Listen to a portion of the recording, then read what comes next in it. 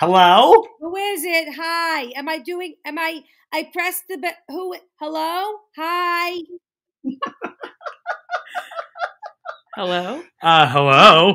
Hi. I pressed record. I'm quarantined. I haven't left can you hear me? Hello, are you there, Jackie? That's what happens when I call my parents. It's like a panic that is, I can't hear you. It's like, so call me. It's fine. DragCast episode 187. We are talking to Jackie Tohn. It's gonna be a really funny episode. I hope you are ready for all the fun we're gonna have with our friend Jackie Tohn right here on DragCast with NinaWest and Patricia Tohn. Well, welcome, Jackie Tohn. I am thrilled to welcome you to DragCast with NinaWest. Of course, with me, as always, is Patricia. Patricia, Jackie, say hello. Hi, Jackie. Oh, hello, Patricia, my girl. How are you Excited doing? you're here. Thanks for doing this. This is going to be a fun-filled hour. I can't wait. So Jackie Tohn is an actress, comic, singer, songwriter, and show creator. She plays Melrose in the hit Netflix show Glow. She played Gilda Radner in David Wayne's A Futile and Stupid Gesture, or Futile. There you go. Either one. Both play. Both play, also on Netflix. Most recently, Jackie is the co-creator of an animated preschool musical series called Do, Re, and Mi for Amazon that she's executive producing and voicing with Kristen Bell, as well as co-writing all of the songs for this series in the 52-episode first season. Hello and welcome, Jackie Tohn. Hi. I mean, listen, when you read it like that, I think to myself, who is this gal? It's you. I like her. And then I go like, oh shit, I've done a thing or two. It's wild to hear it back at you. Well, because you're supremely accomplished, and you are like, I mean, really, you've been on this hit Netflix show Glow. You're like doing this massive children's project, but we want to start kind of back in the early part of it all. Like, It's sorry to interrupt. It's weird to I still don't 100% feel like someone's talking about me when they're like, you're accomplished. I'm like, who?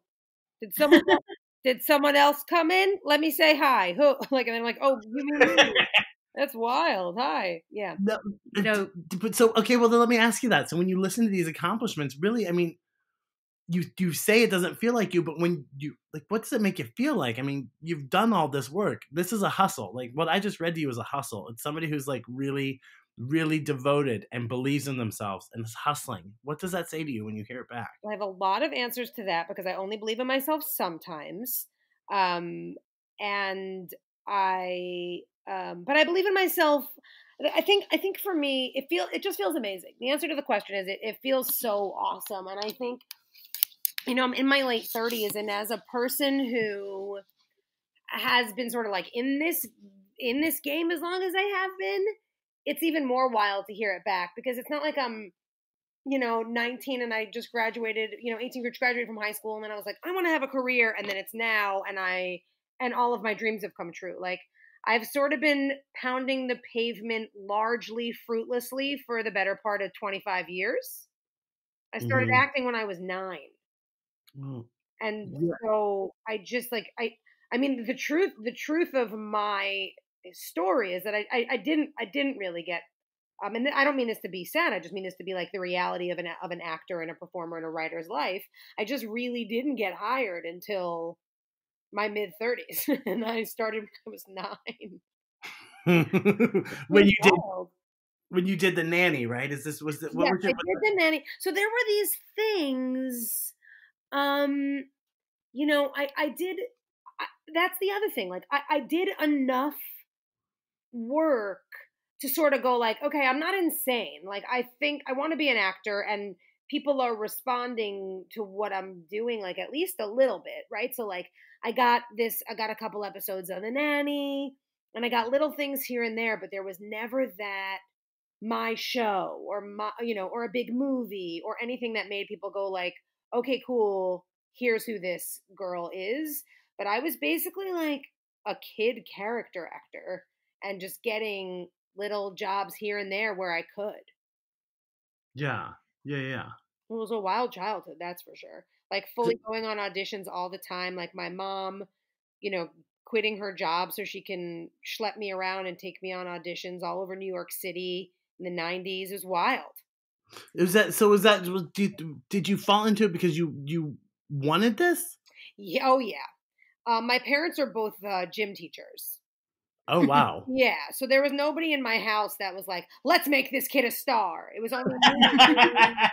Calgon, take me away, and full performing every time I opened my mouth. Like I just pretty much the way I am now. I mean, everything about my life has always been fairly performative, and I've always been some version of a writer and a comic. And my dad is, always had aspirations to be a successful musician, and he plays every instrument. And my mom is the funniest person that ever was. But there's really there's no, professional entertainers in my family, and certainly nobody that said, hey, let's make this kid a star. I mean, it was all me. And even now as I'm older, I like look back at what my mom, I mean, of course she loved it and we had a great time and we were like a little comedy team, but like what she gave up to schlep me around and, try and make this happen for me. It's really crazy to think about, actually. Do you think any of that, like, and as you say that, because my experience was really different, right? I kind of like had to fight for my parents to really understand that I wanted to be on stage, and that's where I belonged. And that's, you have, I think, artists and performers. Absolutely.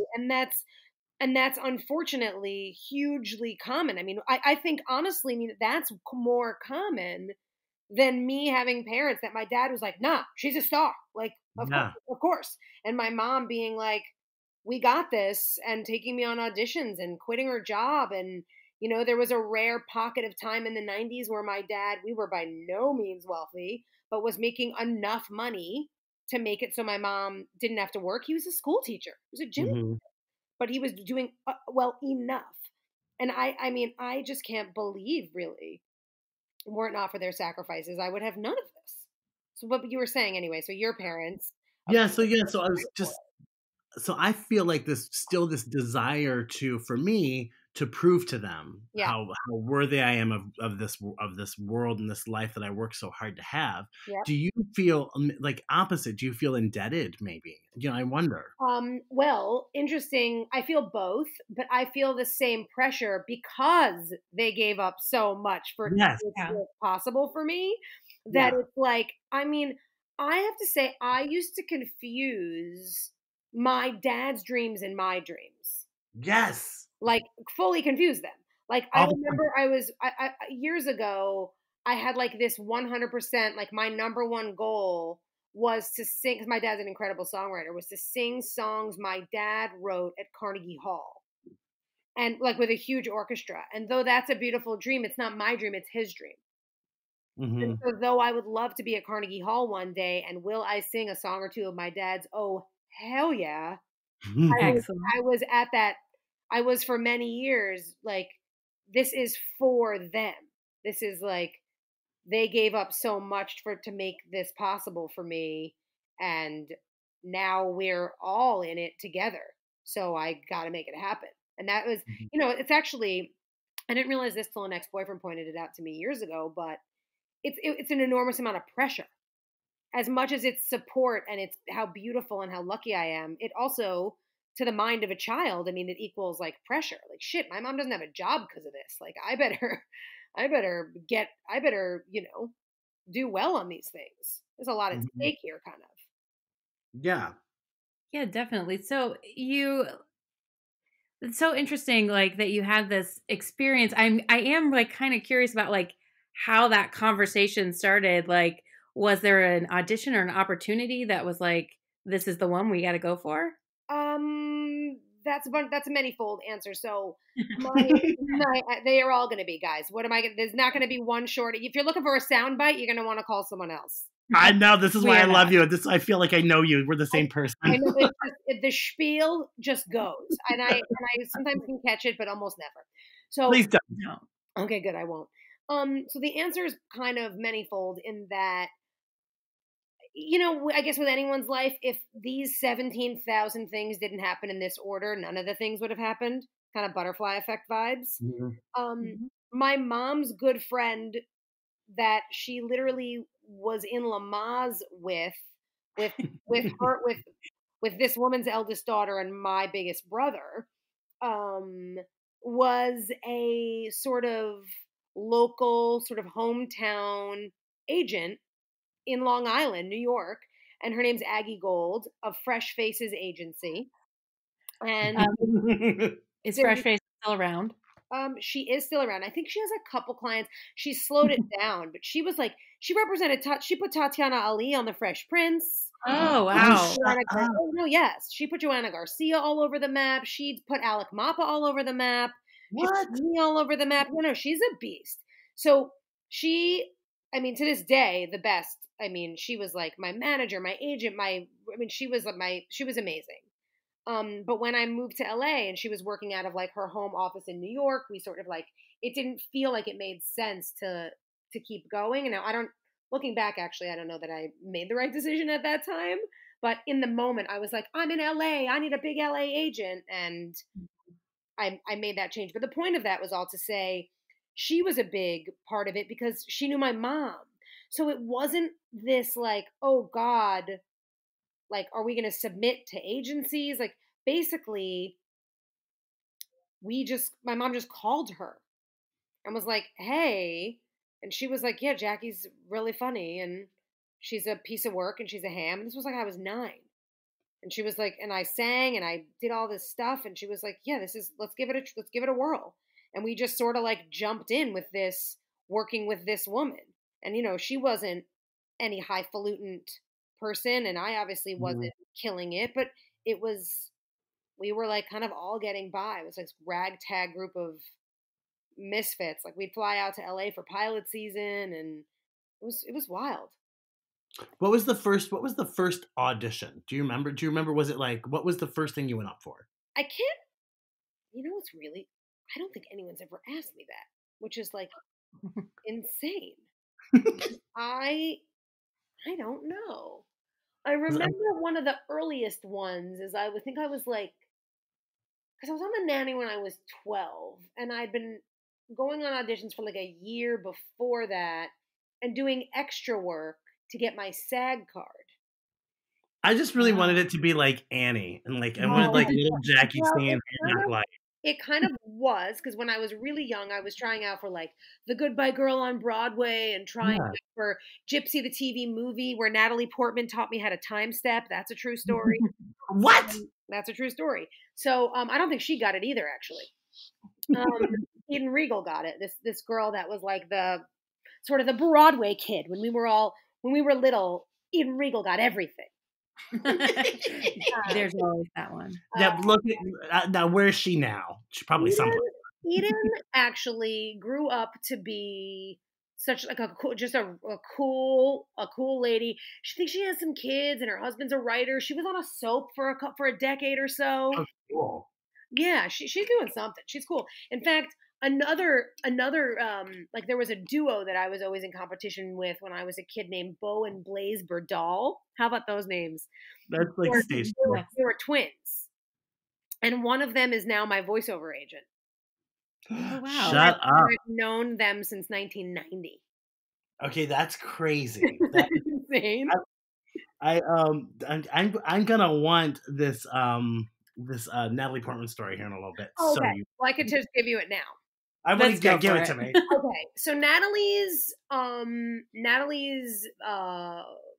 her stage name is Natalie Portman, but her real name is Natalie Hirschlag. And her parents, I believe either her parents or just her dad is Israeli. And she went to Jewish day school when she was a little kid. And so she was like a Jewish kid on Long Island doing acting and musical theater. And so was I, and so was my friend Lisa Molina. And so we were just these like 3 sort of young kids going on auditions, and Bo and Blaze Burdall were in the mix. Eden Regal was in the mix. And we were all just going on auditions. And so I just knew Natalie from like life and auditions and just seeing her at stuff.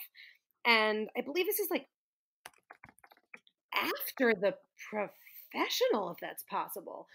Okay. You can Google what year that was, but I think I knew her like before, and then she did the professional, and then like we were all still going on auditions after. And then when we got to we both went on the audition for Gypsy, the TV movie with Bette Midler. Mm-hmm. Yeah. And I had the songs all down. I think we were both trying out for Baby Louise, and I didn't know how to tap dance. And she had like all this training, and just super selflessly, while other girls like fully sabotaged you on auditions, and that was not a joke. They'd be like, "Do you want jelly beans?" And you'd be like, "Oh, sure." You're 10 years old, like of course. And then they would coat your throat, and you couldn't sing. No, real stories. But Natalie was like the opposite. And she was like, come here. And I was like crying to my mom, and she was like, let me teach you. And she taught me how to tap dance. That's And then I saw her on the callback, and she taught me, and she was like, and then we were like doing this thing where on the stomp of a time step, stomp, hop, step, shuffle, step, stomp, hop, step. She taught it to me like in my ear, because I said like, if you teach me the words of it, I'll be able to put it in my body. So you sort of stomp, hop, step, shuffle, step, stomp, hop, and then on the stomp you would like high 10 each other. Yeah. Are you doing it now? Everyone does. Bitch, of course I'm doing it now. Like I could tell a story about time stepping without time stepping. You wish. Now I'm time stepping and I don't even know what it is. I don't even know how to you go from the nanny, you go from these auditions, you go from hanging out with Natalie Portman, who's teaching you how to dance, to where we weren't like close friends. She was closer friends with my friend Lisa, who I hung out with all the time. So when I would hang out with Lisa's mom and Natalie's mom were good friends. And so we were all coming from Long Island. So if we had the same audition, we would drive in together. It was like, it was before, emails. We'd like call each other, and my mom would be like, hi, Leslie, hi, Shelly. Are you guys going in on da-da-da? And then we would, go in together. You were colleagues. Yeah, isn't that weird? Like 11-year-old colleagues. That's really kind of crazy. Rideshare. Before rideshare. That's right. You guys have heard of Uber Pool? So it's wild. So how'd you get from the early rideshare? Like what happened next? Like you've said like you didn't really get cast until you were like 35. So like what's all that in between time? Yeah, I mean, we see American Idol happen there, and we see some other stuff, but like really what is well, building? I mean, it's 16 years between that. No, it's 14 years between that Natalie Portman story and American Idol. Crazy. So a lot of things happened. One of the things that happened, I think I was like sort of starting this sentence earlier and, saw something shiny and forgot to finish it. But as I'm doing again right now. Oh, right. That, I was lucky enough as a kid and even as an actor, because I moved out to LA when I was 18. I graduated from high school and moved here. And even when I wasn't being a TV star or a movie star or the performer of my dreams, I was somehow getting just enough. I mean, yeah, I had to like do other random things, and I was assisting people and cleaning closets and being an organizer and doing random jobs here and there, but never getting that full-time job because then I wouldn't be able to go on auditions. So I was like, I'd get really lucky. Like my agent, Aggie Golder, Fresh Faces Agency out of Baldwin, Long Island, would send me, just fun to say the whole thing, would send me on an audition, like a meeting. And, she would, she sent me once to meet this guy named Danny Jacobson, who created Mad About You and was the showrunner of Roseanne and just a monster TV writer in the 80s and 90s. And she sent me to meet him, and I guess she knew him through another client, and she said, I mean, again, speaking of the pressure, even though, I didn't know that I felt this pressure as a kid, but it was certainly there. She would tell people, I have this kid. She's a 15-year-old stand-up comic, which, by the way, did I mention I was a 15? Okay. So I have this 15-year-old stand-up comic. If you don't like her, like, I promise you she's a star. And if you don't like her, you'll never hear from me again. She'd just cold call anyone. Really? So this Danny Jacobson had worked with another client of hers. And he said, all right, I think you're a little nuts, but I'll meet the kid. And then I met with him, and he wrote me a TV show. He was like, "Oh, you're right. She's like a young female Andrew Dice Clay. What's happening?" And I wasn't as dirty, but I was like real New York, and I had an attitude. I wore a leather jacket. It was wild. And if everybody drinks a beer every time I say wild, they'd be dead. So then Danny Jacobson was like, "Yeah, I see it. Let's go." So he wrote me a pilot, and he gave me a development deal, and I lived on that money for like probably a couple years. Whoa! No, it's insane. Holy whoa! And that was when I was like 18. Because I was going to college. I was going to the University of Delaware. What? Hi. And Delaware. And I went to college for a semester, and then on the break is when I met Danny Jacobson. And he was like, maybe I'm going to write you a show. So I dropped out of college. And moved. So you dropped out. So you were at University of Delaware, then you dropped out of college, and then headed to LA. Yes, on a break. So basically, it was like a winter break.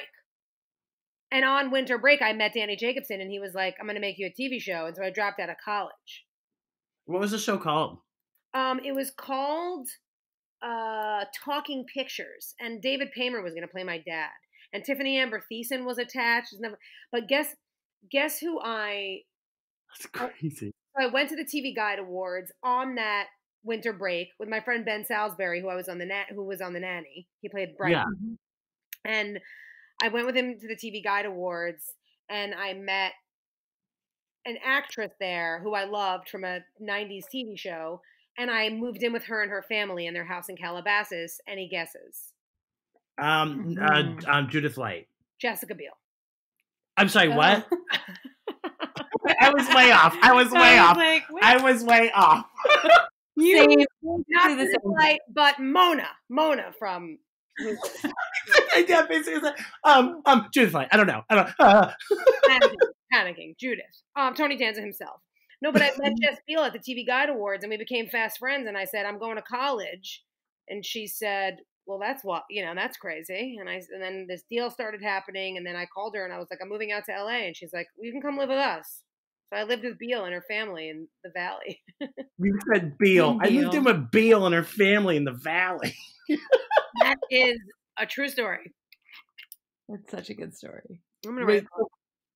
So is there any? So you live with Beal. You got any fun little goss on you and Beal? Any trouble you two would get into? Oh God, we were disaster children. We would hang out at. I mean, I was maybe just turned 18. We would. Oh my God. Yes, insane. And I think she was 17. And we would hang out. Do you guys know the Oakwood? I don't even think it's called the Oakwood anymore. They changed it to, it's like on Olive in Burbank. I love that you think that two kids from Ohio have any idea. But you're always out here being a fancy. Don't even play. You're always out here living your fancy life. Okay, I don't know what it is though. I'm not gonna lie. Judith Light. Right. You know what? The answer to this apartment complex question is Judith Light. But no, there was a place out here called the Oakwood, and it was like fully furnished apartments that everybody would live at when they came out here from out of town for pilot season, like in the 90s. And so I lived there. Or no, I didn't live there. I lived with Beal, but so many like young kid actors lived there, and so we would just go and hang out there all the time. That was like our stomping ground, and we were all just degenerate 17, 18-year-olds, doing random fun stuff we shouldn't be doing. Like? Yeah, I was like, gotta go, guys. Good to hang.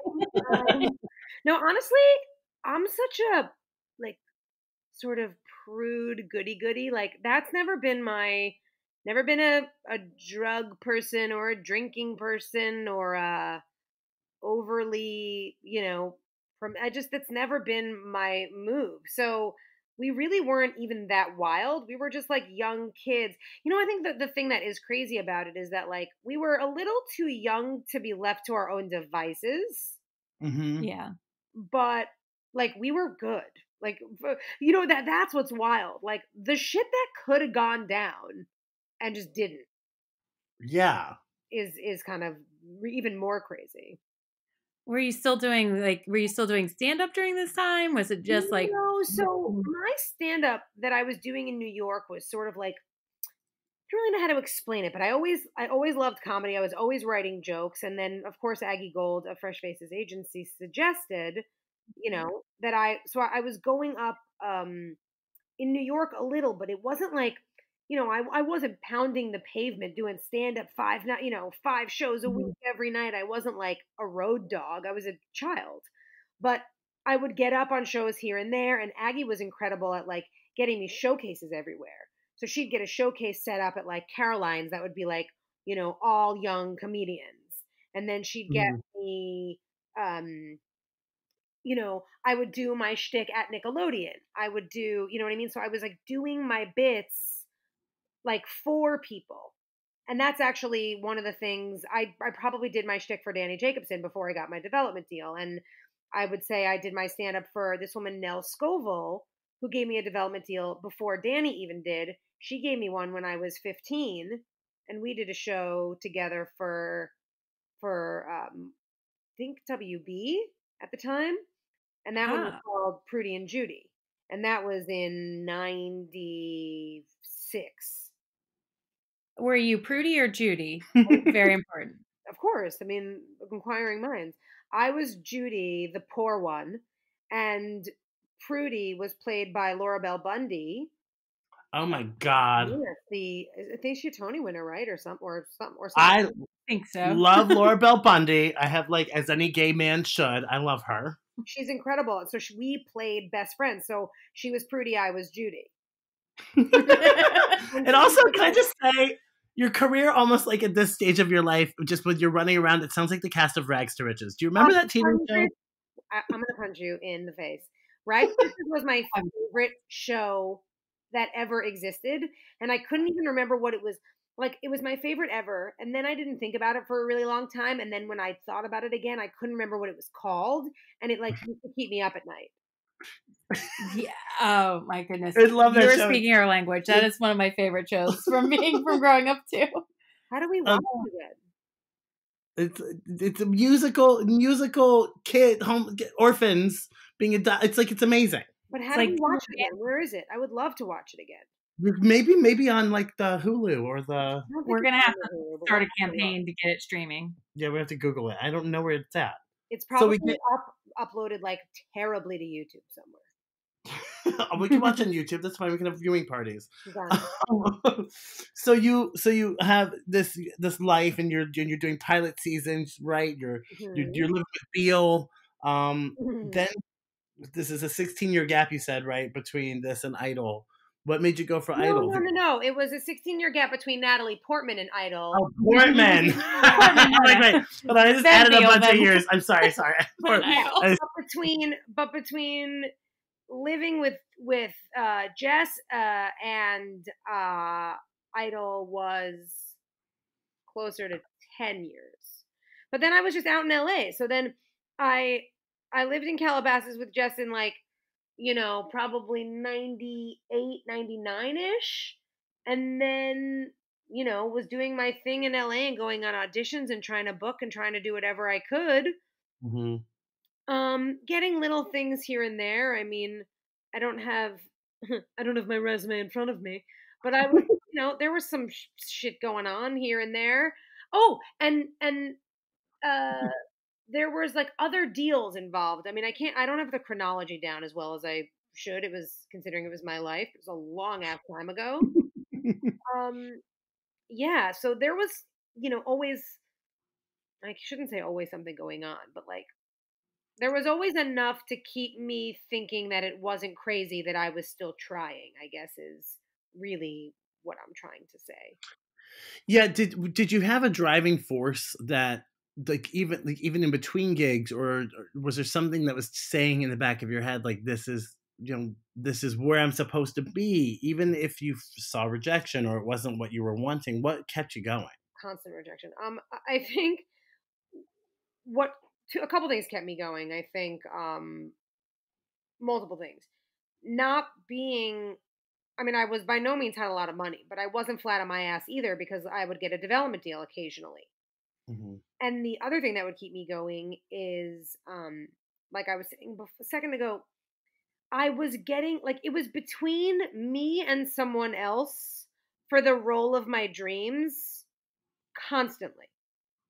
And I'm not saying constantly as a figure of speech. Like it was between me and Taryn Manning for Hustle and Flow. And I just Wow. kept going in and they were like, "Yeah, this is looking like it's going to be you." And then just like it wasn't. And then it was between me and, I forget someone else for it's actually between me and Taryn Manning a lot. Um Really? Yeah. And then there was like another thing that I was up for, and they were always just like, oh, it went to whoever. And so there was this feeling like I was really close all the time. So it wasn't like I was just sort of banging my head against the wall and people were like, will the crazy girl go home? It was like, no, I was close.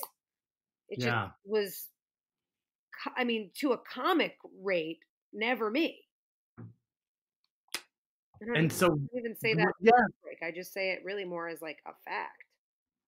So what did that do for? I mean, that had to have been crushing, right? You get so close to these roles that you want, that you say are perfect for you. That has to be crushing. It really was. It was really hard. It was really hard.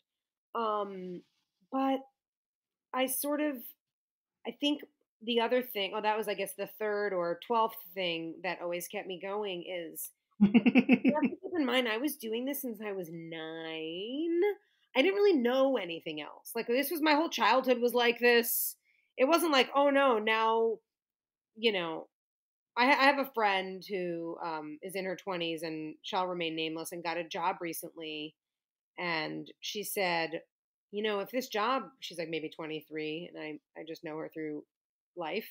And she was like, if this job didn't come through, like that was it for me. Like I was done. Like I've been at it too long. And she's 23. What? But that's how some people feel. Like some people have this thing of like, cool. Like I could be a music supervisor. I could do something else. Like I didn't have that. I never had this thing of like, if this doesn't work, I could do something else. Ever, ever, ever once. Never was a thought in my mind. That's what I think is the common thread. I think with people who are creatives like this. You're like, what you're supposed to be doing. You know that it's in this world, and you've gone on to do such incredible things. Like you're creating your own television show, an animated television show with Kristen Bell, right? Talk about Do Re and Me. Can't wait. I also want to tell you really quick that I think it's kind of an answer to something you said before. I mean, a question you kind of secretly, by the way, I see you secretly throwing in questions. But it was like, and I think just quickly before we move on to the animated show, I think something that a lot of artists have in common is that honestly, you guys, I'm afraid to get a little bit of hate about this, but maybe people will just be like, bitch, calm down. We agree with you. We're all crazy. Yes. And I think when you ask the question, like, yeah, why didn't you quit? Like, that's not even, it's like, of course. Like most, I would say 99 out of 100 would have, and 99 out of 100 did quit and did go like, okay, cool, that didn't work out for me. It's going to be corporate, and that's cool. Like, God bless. They just did something else, and they're satisfied doing that, and that's fine. That was never the thing for me, and I think part of that is that there's just like, I'm a little nuts. So it never crossed your mind. Never, ever one time. That's it. that is it. I mean, that resonates with me so much. I never have ever seen another path. No, I don't even know what it would look like. Like, what am I going to like go to vocational school? Like, I don't even know what to tell you. I don't know what that is. If you went to vocational school, what do you think it would be? VCR repair, okay? Yes. But like, no, but so like, because you feel like you drive and create your destiny. I feel like I do the same thing. so you are driving on this massive project, this massive world of Do Re and Me. Oh my goodness, it's so cool. Do Re Mi's another one. The fact that I stayed with it, right now we can all go like, man, she's got some tenacity. But the 3 years that no one would look in me and my co-writer's direction, no one was giving us high fives for being tenacious. They were like, okay, you're annoying. Can you stop telling us about the fucking cartoon? And now that we have a cartoon, everyone's like, see, we knew you could do it. And they're like, I see you, trickster. Yeah. So how did you decide to do this kids show? How did it come about? My buddy, who I've been friends with for a long time, named Mike Scharf, is an amazing artist and animator. And he came to me, are you ready for what year? In 2014. And he was like, hey, I have this idea for this like musical kids show. And we started working on it. And he had seen, which is so funny, this is just a testament to how few people he knew. I mean, how few musicians he knew. He like knew comics and artists and stuff. And he came to my one-woman show, and I had written all the songs in the show. And he called me afterwards and was like, hey, we should write. Like, I don't even think he knew that like really I was a songwriter, and I had like been signed to BMI, and I was like, actually, that's a whole other decade of, 5 years, 6 years of my life that was in kind of crazy. I was trying to like almost completely be a songwriter. Like acting was kind of on the side, and I was acting had sort of come to such a halt, and I play a bunch of instruments and sing and write, and I was like, cool, well, let's go. That was like sort of after American Idol, like let's do more songwriting. So Mike comes to my one-woman show. He's like, let's work on this kids animated show. So we have all these ideas. We write a bunch of episodes. Me and my friend Dave Schuler start writing the music. I knew Dave through my publishing deal. Writing the music. By the way, I'm like hardly even represented at this point. This is before Glow. This is before anything. I could barely get, any traction whatsoever as an actor. And Mike and I are just working on this show for no one in a black hole. Like no one's asking for it. No one's none of my sort of smaller time agent at the time, like no one was looking for it or asking me about it. And Mike and I, just by like our own personal internal combustion engines, were like meeting at coffee shops and working on this show tirelessly. So a couple years into that, the only person at the time I know who happened to be my best friend who had kids was Kristen Bell. And I was like, hey man, will you like show this art and these songs to the kids, like see if they like it? Because our credo from the very beginning is that we were going to make a kids music show without kids music. We were going to make a kids music show with just music. Because my niece and nephews, they love Hamilton and they love Bruno Mars and Taylor Swift, and they don't just love like, Baby Beluga. They love music. And I was like, let's make a kids show with real music. I think we don't need to talk like these, not that kids music is talking down to the kids, because they love that too. And it's beautiful and brilliant and wonderful. It's just, we wanted to separate ourselves from the pack. So I show the art that Mike made and the scripts and everything. And I just show it to Kristen just to be like, I didn't even have the business acumen at the time to even be like, hey, will you help us? I was more just like, do the kids think this sounds good and looks good? And she loved it. And she said, dude, if you need any help, like I'd be happy to, and I was like, okay. And this is before Frozen, keep in mind. So she was like the president of the world. I mean, she was obviously an incredible famous person, but she wasn't like, where she is now. Right. So anyway, she sort of got on board, and we started getting meetings and we started pitching. We attached a production company in 2016. And then in 2017, Amazon came on board, but just as like a development, like we came on as a development project. They weren't like committing to making us. And then all this shit hit the fan with Amazon. And then they finally, in the fall of 2018, greenlit our show that Mike and I thought of in a coffee shop in 2014. That is crazy. Crazy. And then, so you said Kristen is your best friend, and she had kids. How did you guys get to know each other? How did your friendship come about? The Oh, segue into this garbage fire finds garbage fire. She'd tell you the same thing. For as different as our public personas are, we are very similar. I never know how much I should say about that because I'm like, oh no, she got a filthy mouth too, and it's like, well,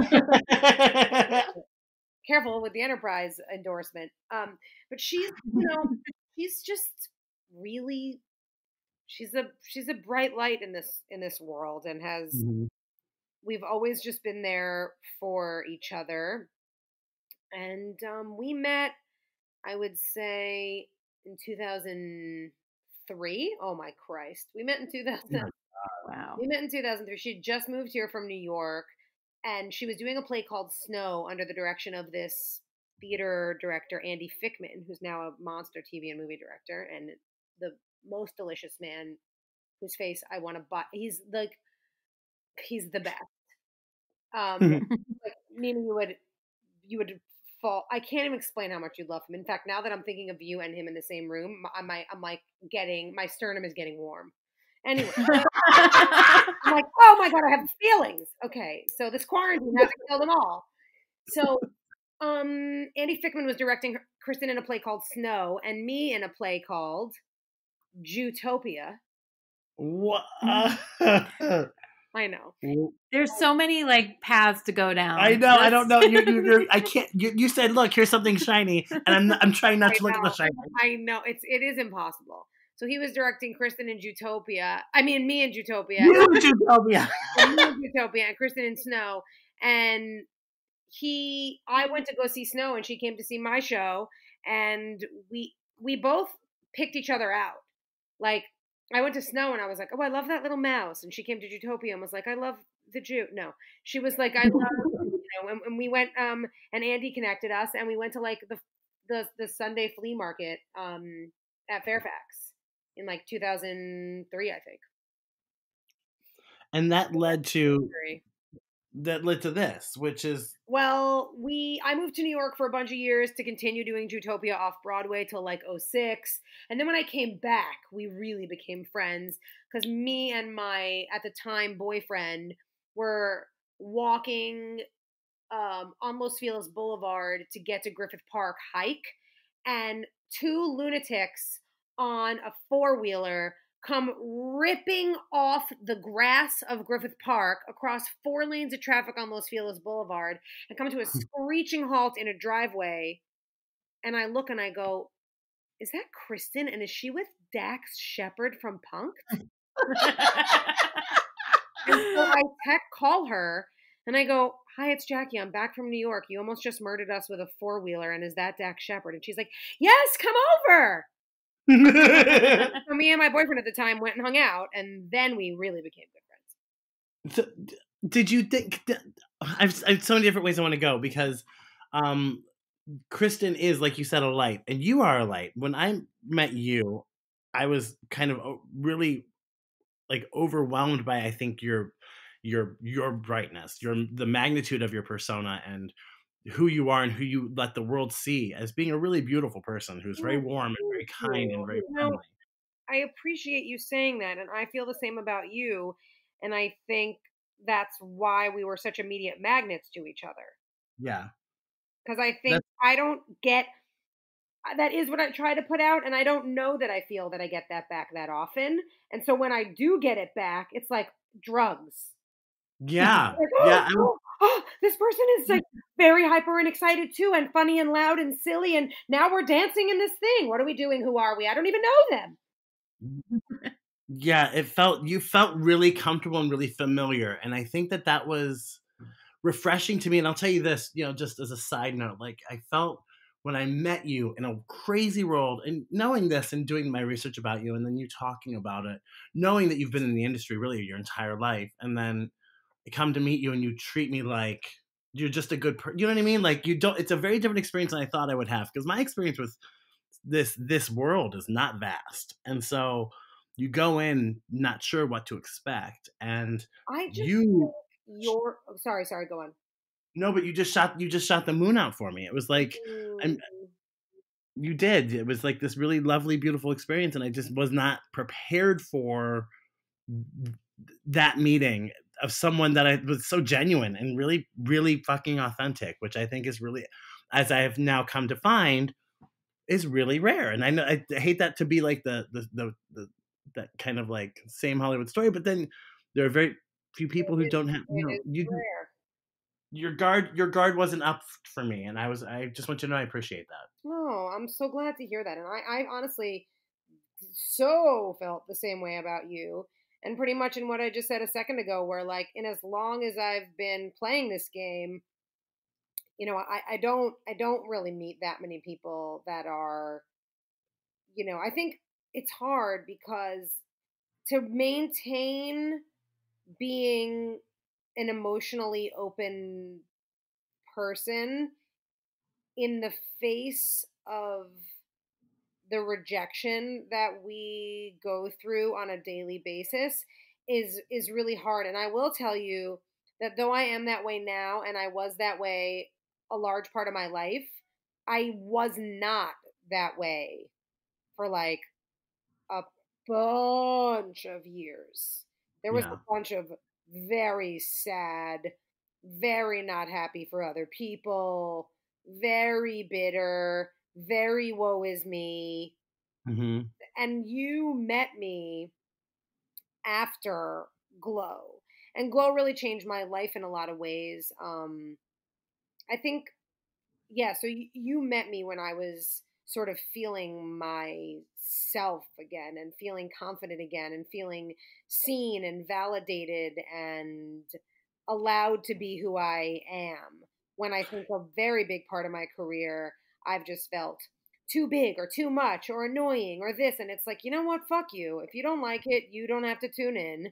And if you do like it, cool, let's be homies. But I can't, it's just too exhausting otherwise. And I did it for decades. Yeah, the phoning in of your of an inauthentic self, right? Like Oh, find like God, yeah. somebody that or trying to be like trying to dumb yourself down for people who will for other people to tolerate you, and Well, that's that's a lot. It's like, I'm sorry, my joy is getting in your way. Like, I don't yeah. let me make it so it's palpable to you. Like and I think, you know, I did that in relationships for a long time. I did that, certainly did it on auditions and then stopped. Well, this I want to ask this question before we switch over to Glow because they do connect. Do you think Glow gave you, even though this project, the Do Ray and Me started in 2014?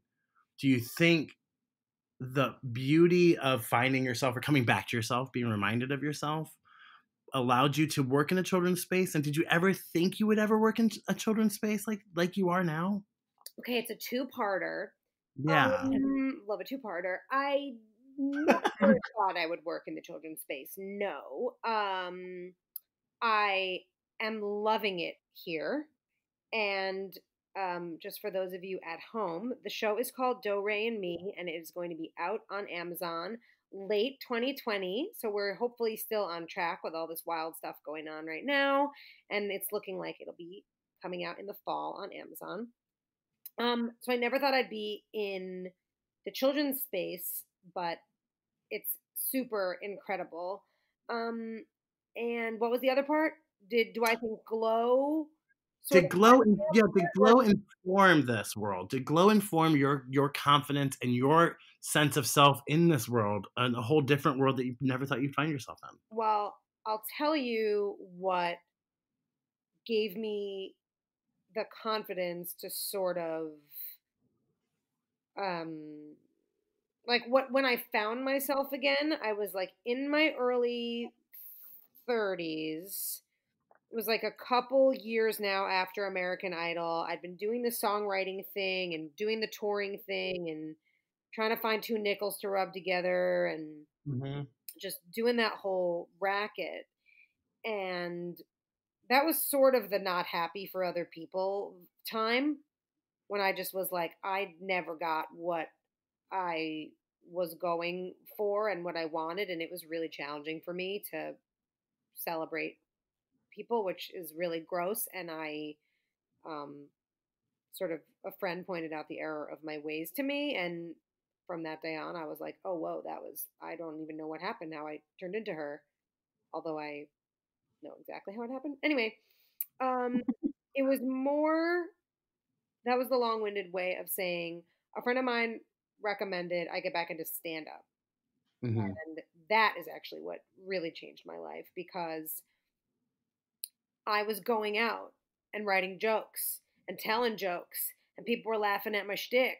And I was like, oh yeah, duh, I forgot I'm a comic and I can go out and do this with or without being hired. I now had I didn't feel as desperate when I went on auditions anymore. I now was like out and in the clubs, and managers and agents were coming out and like being like, oh shit, who's that? And I was doing musical comedy, and I was writing filthy and funny songs and doing this whole thing. And I was sort of feeling a validation that I hadn't felt in a really long time. And Yeah. that sort of changed my life. And then I think that because I was in that space is part of the reason I even got the Gilda role and then Glow, because if I was in that stink face phase when I went in on these jobs, I don't think that there would have been that it would have gone well. Yeah. So So laughter is the best fucking source of medicine. You're being dead serious. Like when I started doing stand up again is when my whole life changed. So now you're back on stage doing stand up. I'm trying to string it together in a narrative because that's who I am. But it's also like good luck. But you know what I mean? Like it's and then you get Gilda, and then you get Glow. Talk to me about what it's been like to be on a show like Glow that is just huge, is on Netflix, and how that's that experience has been. And Melrose, this badass Melrose. Guys, it's the best. What can I tell you? I'm the luckiest little Jew in all the land. It's really special. So when I tried out for Glow, the character's name was Melanie Rose, and she was like sort of this super party girl. And then they met me, and just it's such a testament to them being open to different, interesting, weird actors that people have said no to for decades. And like they met me, and they were like, "Oh, I see. It's Melanie Rosen." And then they just made Melrose Jewish, and then we went from there. So she is not based on a real like gorgeous lady. Well, they all sort of. I don't know if I'm allowed to say that. We're in season 4. I probably can now. Well, the only thing that Glow is actually based on, and this is the truth, is the actual show of Glow existing. Right. And then the rest of it is like little suggestions from the show. Like there was a Russian character, and that's sort of what Zoya is based on. And Melrose is like sort of based on like, I think loosely based on like the tag team duo Hollywood and Vine. Oh God. Yeah, I think. But no one's ever confirmed that for me, but that's my having seen a bunch of old episodes of Glow. So like the behind the scenes stuff is just the imagination of the Glow. Like we don't have life rights for any of these people, so we're not telling any of their stories. We're not really encroaching on any of their like actual lives, other than the fact that they were on a show called Glow. The rest of every single thing else is made up. So you get Glow. You dive into Melanie Rose, and you are, for all intents and purposes, a gorgeous lady of wrestling. What has been the best part about it? Honestly, like, because you speak, your whole voice changed when you mentioned Glow. And my shoulders go down. Like when someone mentions Glow, I breathe. I'm like, oh God, I can't believe it's like the best thing other than my dog. It's the best thing that's ever happened to me. It's just so I mean, after so many years of struggling and wishing and hoping and all of that, you just get, I mean, and it's not just like, oh, cool, I got a job. Like, I got and I'm having worked for so long, I mean, having auditioned for so long and not gotten jobs, I'm hyper aware of how rare this is and how once in a lifetime it is, and how amazing it is to have almost female showrunners, almost completely female writers, female, Mhm. I mean, female post supervisors, female directors, female, there's 14, 15 of us, crazy chickens running around at any one time. Like the female friendships that we've developed. I mean, it's impossible to say one thing that's my favorite, but one of the things that's certainly my favorite, I think the female friendships is certainly one of them. Um, So people that I deeply respect believing in me enough to give me really cool shit to play with on this show. Like the arc that I got to play in season 3 is, I feel I was taken seriously. I feel like I've been a clown my whole life, and I don't say that with sadness. I love being silly and crazy and being seen that way, and I'm cool with it. But the fact that they went out of their way and they were like, no, what's behind Melrose? Like, what makes her tick? Why does she take up so much space in a room? And I was asking myself a lot of those same questions and sort of like going through a life journey at the same time this character on television is. And it's just wild. And being given a chance to do that is insane. And then the other thing that comes to mind, I mean, this is obviously 70 things come to mind, but we do all our own stunts on Glow. And so we do 4 weeks of wrestling training before every season starts. Wow. How is that? How was that when you started? Were you like amped for that? Like, I know your parents are gym teachers. I'll give that a hot no. So, No. my parents are gym teachers, but I've never really been, my athletic prowess has always left much to be desired. And my mom always tells a story about how I was on a soccer team for one game when I was a kid. And all I did was like pull grass out of the ground and then count the blades of grass while all the kids playing soccer would like run by me on either side of me. So then you get into this experience where you have to do all of this training. How did it go better than you thought it was going to? Well, I mean, it did for us, the audience. Well, the answer to that question is conclusively yes. It went worlds and worlds and years and worlds better than I ever thought it would. But what's kind of crazy is like at the beginning of Glow, I thought that like I was just going to be the worst one. And of course I had to like use my comic defenses immediately. And on day 1 of training, I'm like, hey guys, if anyone's feeling insecure, like, feel free to just look in my direction because I will be worse at this than you. And my sweet self. And ultimately I look back on that. And though I think that was like sweet of me and it was coming from a good place, it kind of bums me out because like I was so insecure that I had to make a joke about it. And then ultimately I wasn't bad at all. And I'm super powerful and I'm good at it. But I had to like, my whole life I've just come from a place of like, well, I'm going to make a joke about it so I don't fail. And then they just, I mean, not to be super dramatic, but like failure wasn't an option. We've got, Shauna Duggins and Chavo Guerrero just teaching us everything we need to know. And we all are wrestlers now. Actual. That's so badass. That is so badass. Do you have like a favorite moment or like episode or from the show that comes to mind when you think of Glow? You're like, that was the day that was the best Glow day. Yeah.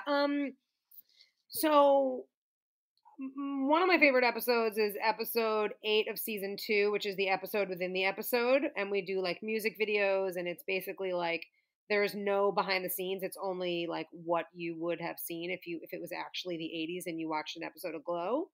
That's sort of one that when I think of Glow, I think of that, just sort of ridiculousness and silliness. But my personal sort of highlight and favorite episode of Glow would have to be season 3, episode 6, the Seder scene when the girls go camping and Melrose talks about her inherited trauma from her family members that survived the Holocaust. And Jenny, her best friend who she's in a fight with, talks about her inherited trauma from her family who survived the Cambodian genocide. And those stories are actually mine and Ellen Wong's actual personal stories. Whoa. Oh, wow. So I could, what was it like was it like, just, how did that come about? Did the writers come to you? Were you like they're just so amazing and so intuitive. So Ellen had told our writers about a Seder that we were at and where we were learning all these things about each other. And I'd known Ellen at that point for like years. And I knew she was Cambodian, but I never knew about the Cambodian genocide. And she obviously knew that I was Jewish, but never knew that my family were Holocaust survivors. And we just started talking about it. And then when she told our writers about it, they were like, are you serious? Like, Jenny and Melrose, like, both have inherited trauma, and so did Jackie and Ellen. Like, what the hell? So they, they're just brilliant, and they heard that it was our story, and they just wrote it in. That's incredible. That really is insane. I know that, like, just you again. I'm stammering because I'm just you. You are just very, very inspiring. And Glow is what now? It's going into its fourth and final season. Yeah, bittersweet. Did you? Are you? Is it all shot? Are you wrapped and like waiting for it, or is it? No. Corona got us off track, baby. I was wondering. Yeah. So right now we were up to episode 2, and then oh god, yes, and we had just gone back to work, and then we got put on hold. Oh god! So you have quite a bit left to do. We have the whole pretty much. We have the whole rest of the season to make. So it'll come out when? We have no idea. We don't even know when we'll, who knows what's going on in this world right now. I mean, no, of course, yeah. I'm just asking these gratuitous questions that don't make sense. Or you could, I wish I knew any of these. We all So this begs the question. One of the first things I really wanted to ask you that I'm kind of saving towards the end of this interview is, you've now been like I said, you've been in the industry for so long, and you're so fiercely you, and so fiercely dominant and magical and presence. What has this journey been like as a woman, as a stand-up comic, as a musician, as an actress? You have had to. And especially in stand-up comedy, you gotta like really. You got to really like stand your ground and hold your position. Like, talk about that before we go, about the greater lessons that you've learned by just being so strong for so many other people. So I think one of the greater lessons that I learned was a huge one for me was to get out of my own way, because as a woman, it's going to be harder for you for stand up. You just know that. So I think it's reasonable, if you're a woman, to be like, you know what, I don't even want to do it. It's just going to be like, it's such a man's game. And I think once I was able to get out of my own way and stop telling myself stories, that was really helpful for me. And even if the stories were real, even if I was saying to myself, like, you know what, I don't want to do stand-up, it's so negative and it's this and it's that. I mean, yeah, it is those things, but it's also gratifying and validating and lets you be creative and lets you just have your own outlet without anybody having to give you permission. And it's a really powerful. So I think for me, the two things that I really learned, not really till I think I knew them when I was a kid. And then I so much rejection by the time I was in my 20s that I was scared of my own shadow, and I really I really hid behind the men I was dating for a while, though I still was a big personality. I wasn't like pushing myself as hard or hustling as hard. And Mm-hmm. I was like sort of redirecting my energy, not in a proud way. But it's just something that I was, I think, sort of doing as like a self preservation thing of like, oh, I can't continue to go out there and try and get told that it's going to be someone else anymore. I just can't. And I think once I got out of my own way again in my 30s, I was able to like re-find myself, like the self that I used to be. Because I mean, I realize it's very rare. Like I was a insanely confident child. Mm-hmm. A lot of people are like, man, I didn't really find myself till my 30s. I was like, no, I knew myself when I was young. And then I lost myself in my 20s and then I found myself again. And I think stand up and just getting out of my own way and making things and not waiting for anybody to tell me that I could is really when the the doors started opening. That's Because I was doing it anyway. I was like, okay, cool. Well, you don't have to write something for me. I'll write something for me. And I can't tell you how many years I had like all these crazy successful friends. And I was like, this is insane. Like, is it ever going to be me? And then I was like, well, I guess if it's going to be me, I got to make it me. And then I mm-hmm. went fucking ham. Yeah. Then I was just doing stand up constantly and writing constantly and pitching constantly. And that's when Mike and I thought of Do Re and Me. And that's when all this stuff really started to happen.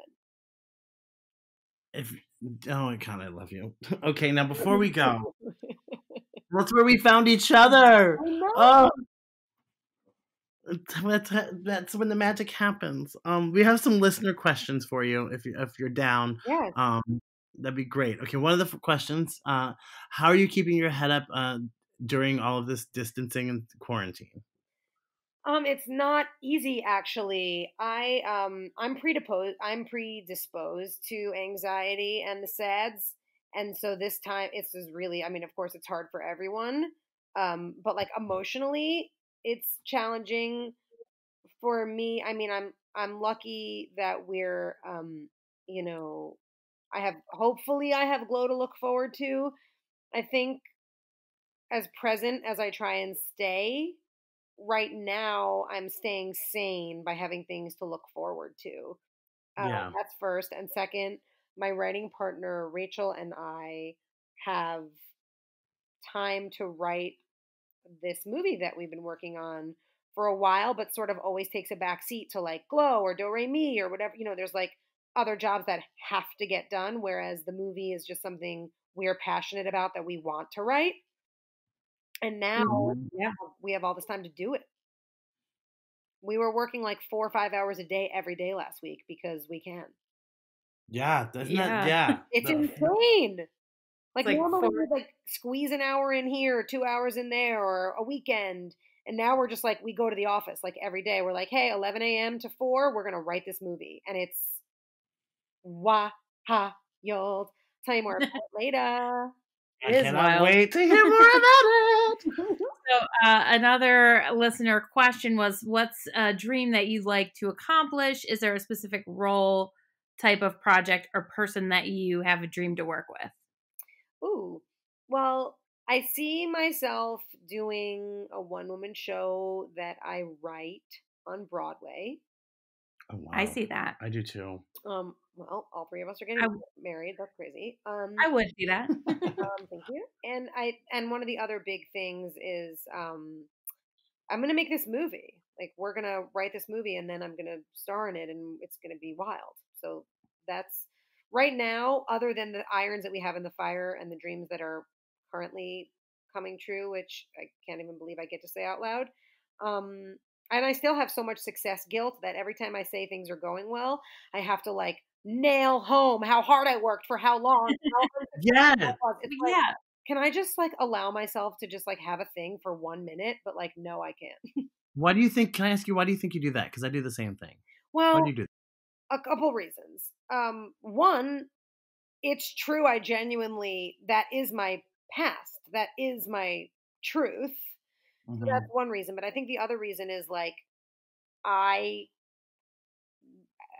when I wasn't working for so many years, and it was a little hard for me to be like, God, that person's got it going on. I just like have that little voice in my head of like, maybe people will hate you because you like have a thing right now. So like let them know you like didn't always, and like you had to work really hard for it. No one handed anything to you, and there was no nepotism involved, and you were broke for 2 decades, and like, oh, I'm getting teary. But it's like it's not cool. I don't want to do that every time, but I still do. I'm working on it. It's a work in progress. It's Yeah. hard. Yeah, it is hard.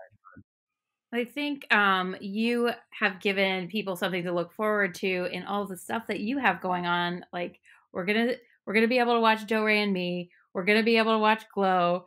We're gonna see your movie and your one woman show, and that's just we've got a lot ahead of us. So I think hopefully for our listeners that's helped them think about all the things that we're gonna get to see from you in the future. And in the meantime, until all those things come out, since who knows when they're gonna quarantine.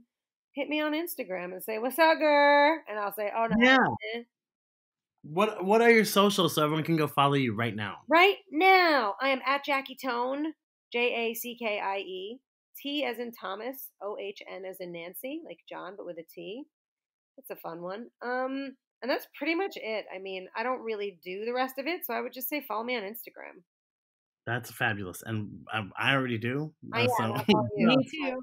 You're stuck with me. Oh, thanks. Now They're gonna see me creeping. Now, before we go, we always leave our listeners with good vibes. So, if something that's making you feel really good right now, or something that you can suggest to other people, if it's binge watching your favorite television show, maybe reading a book, or really just whatever gets you through right now, especially during this time, what is that for you? What's your good vibe? McMillions on HBO. Really? Oh my crookatine crooks. It is.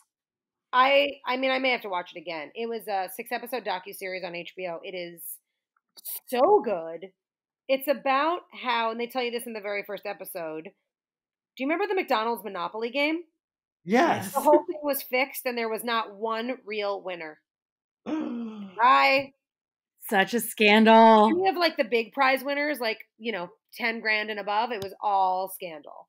And the FBI is involved, and it's funny, and it's interesting, and it's light, but it's crazy. So that's a good one to get you through. And